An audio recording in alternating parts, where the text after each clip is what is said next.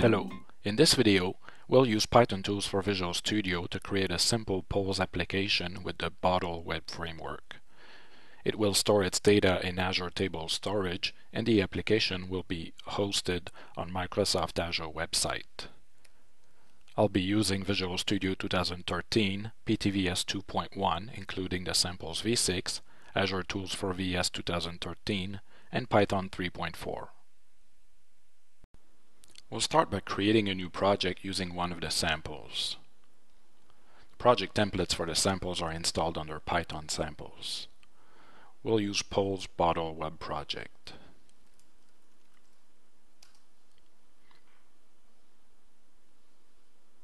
We'll pick the option to install the external packages used by the application into a virtual environment. We'll keep the default name and select Python 3.4 as the base interpreter. The option to download and install packages is checked, which means that PTVS will pip install the packages in the requirements.txt once the virtual env is created. Let's make sure the application works. We'll start debugging.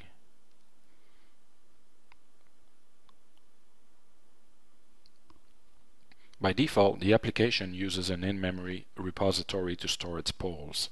We can create sample polls and vote on them, but all of the data will be lost when we start the application. Let's create sample polls and vote a few times to see the application in action.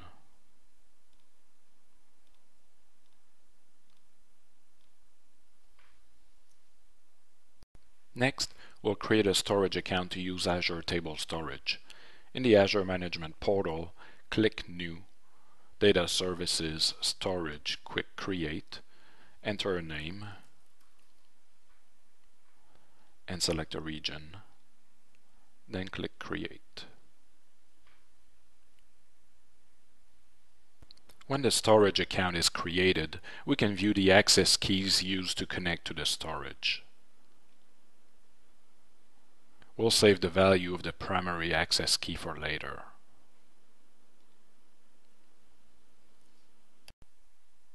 We'll now configure the application to use Azure Table Storage instead of the default in-memory repository. The application gets its configuration from environment variables, which we can define in the project properties or in the Windows control panel.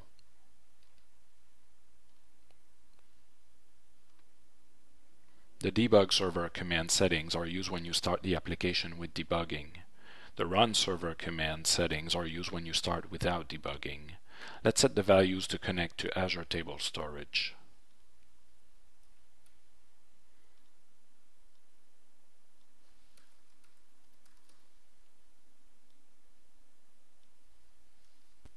And we'll paste the access key that we got earlier.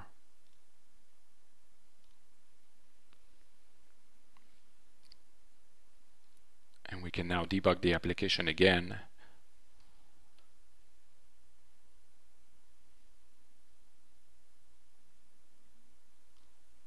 And this time it's using Azure Table Storage repository. Let's create sample polls in the table storage and vote a few times.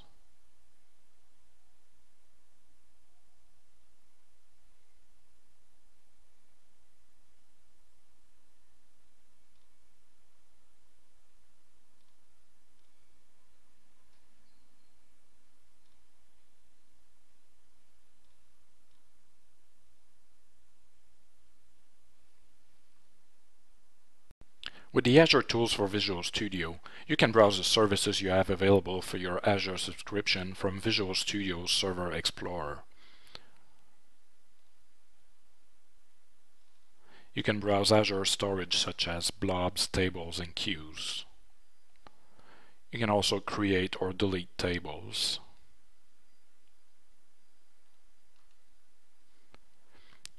You can perform queries on tables and view the results.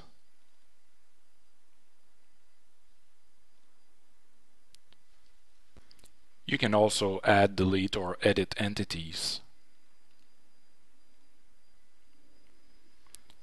These features can be very useful when working with projects that use Azure Table Storage, and it's free as part of the Azure SDK for .NET. Let's look at how to deploy this application to Microsoft Azure. Select Publish, select Microsoft Azure Websites, click to create a new site, enter a name,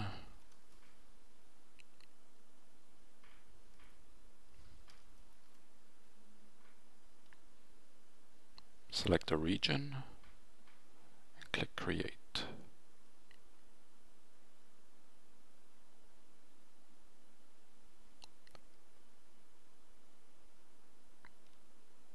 In the next page, there are two options of special interest. You can choose which configuration you want to publish. If you want to use remote debugging, you'll need to publish the debug configuration. Under File Publish Options, there's an option to remove additional files at destination. If you keep publishing different apps to the same website, you'll want to check this option to make sure there are no leftover files from the previous apps. We'll accept the defaults and click Publish. And when it's done publishing, the website will open automatically in your browser. The application is now running in an Azure website. If you look at the About page, you'll notice it's using the in-memory repository. That's because we need to set the environment variables for the website. In the Management portal, we'll browse to the website we created. In the Configure page, we can set app settings, which are available to the app as environment variables.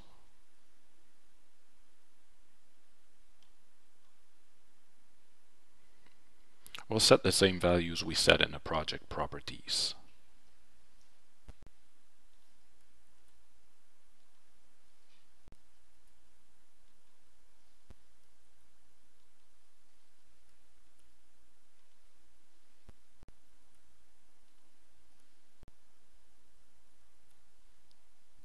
And don't forget to save your changes.